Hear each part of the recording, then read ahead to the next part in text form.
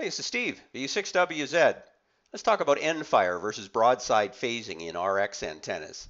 What's the difference and how do these things work? I'm going to talk about some super high directivity RDF antennas that combine both Endfire and broadside phasing. Mostly talk about beverages, but also some vertical arrays as well.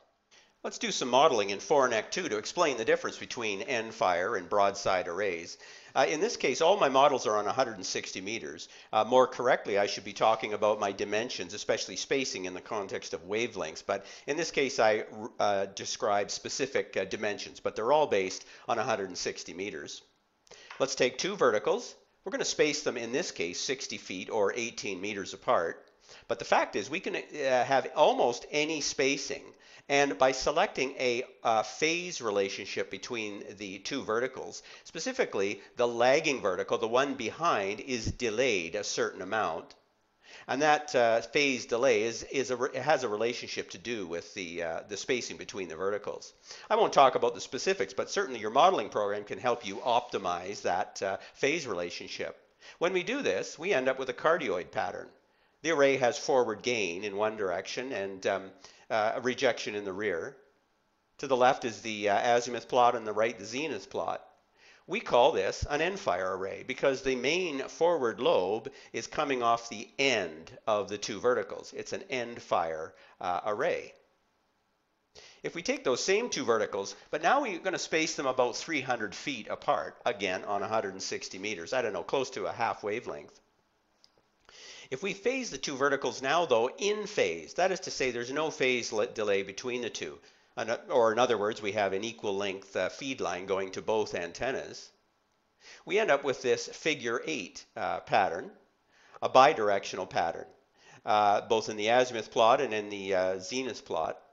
This is what we call a broadside array. It's a broadside array because the maximum gain is broadside to the two verticals. Pretty simple.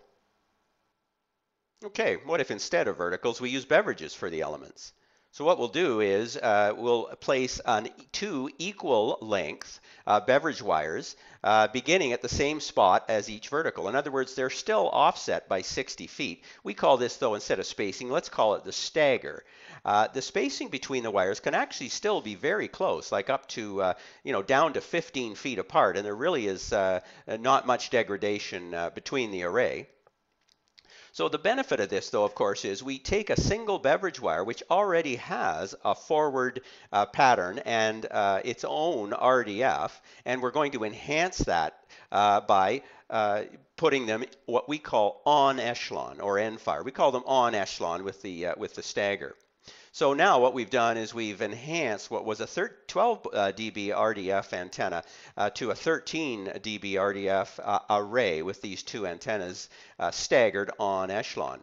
The real benefit, though, is not as much the RDF as this greatly enhanced rearward rejection, really enhanced front to back or front to rear. Really helpful antenna if you're looking at maximizing your rearward rejection from QRM or other types of noise. So how do we build these things? All right, so in the field, what we'll do is install the two beverages side by side. As I explained, I mean, they could be as close as 15 feet. If you're in the forest, it's a matter of finding a convenient place where the two wires can be, maybe on a set of trees that are only offset maybe 15 to 20 feet apart. The main thing is to try and keep them as consistently spaced as possible. But ultimately, they will be offset by what we call the stagger, the distance, S, which is equivalent to, in a vertical array, that same spacing of the verticals. They'll both be fed into what's called a 0-degree hybrid combiner, a magic T. However, and this is very important, there will be what we call a delay line included on the lagging vertical. This is the vertical which is behind in the direction of reception. The delay line will be equal to S.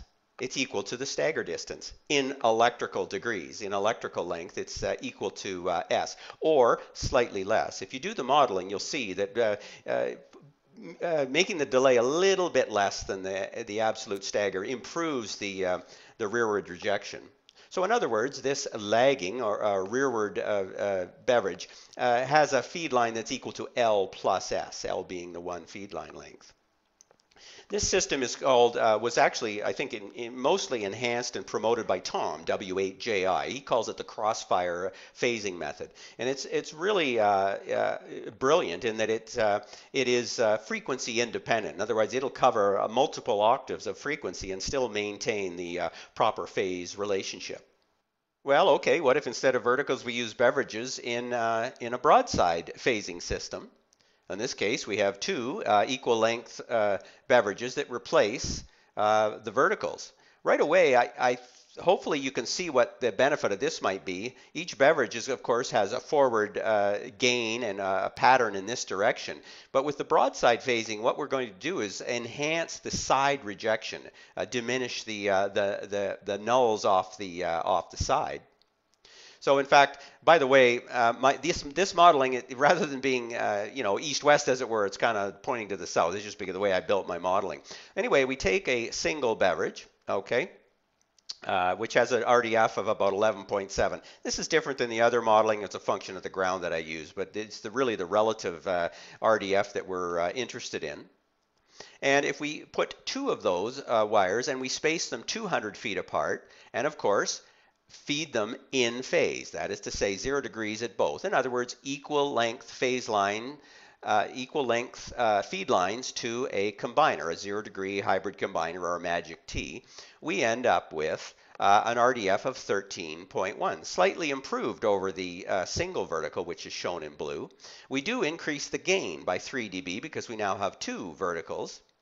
If we space it, though, out to 400 feet, you'll see that we've greatly narrowed the beam width, and the RDF has greatly improved to 14.1 dB. And if we space them 500 feet apart, the RDF has even improved more to 15 dB.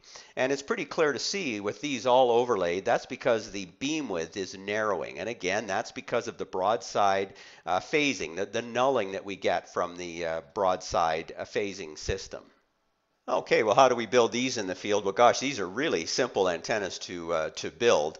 They do, however, take up a lot of real estate. I mean, the optimum, as you just saw, from optimum RDF, we want to be out to 400 feet spacing, close to 3/4 of a wavelength spacing between the wires. So, this takes up a lot of real estate. However, really pretty simple in the field. You just build the two wires pointing in the same direction and parallel with the spacing that you desire. Two equal length feed lines go to a box with a 0 degree combiner or a magic T, and off we go to the radio. Pretty simple to build.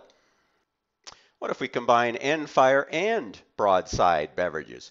Take a broadside array like we just discussed and combine it with an Endfire array like we just discussed. Well, what we'll do is we'll just build two en-echelon Endfire arrays and space the two of them 400 feet apart.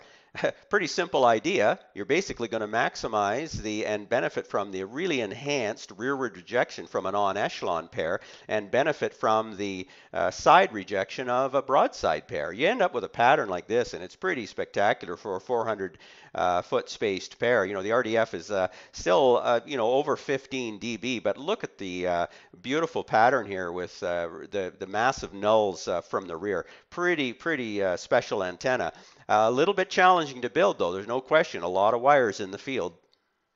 Okay, here's one for you. Let's go back to using verticals. In this case, let's take the YCC 9-circle array, which really at any one time is 3 phased verticals, developed, as I say, by the YCC club, and John, W1 Fox Victor, developed the array based on this 3 elements and having identified the optimum spacing. I'm not going to go into it. I do have other videos on the 9-circle array, but basically 3 elements which have optimized phase in Endfire to build a really solid pattern with an RDF of 12 dB, and it kind of looks like this.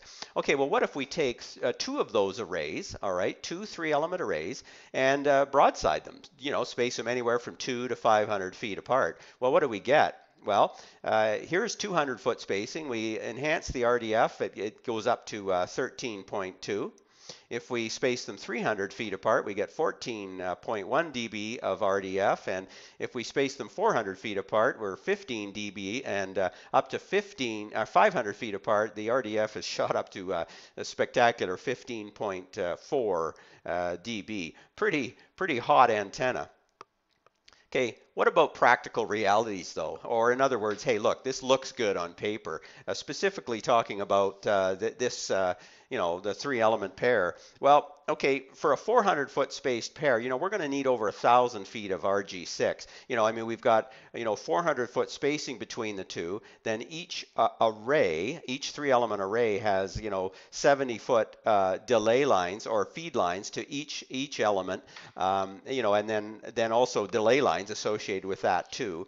We have two complex combiner boxes. We got control cables for direction switching, 6 high impedance amplifiers and chokes, and we also have to build each vertical element and install it.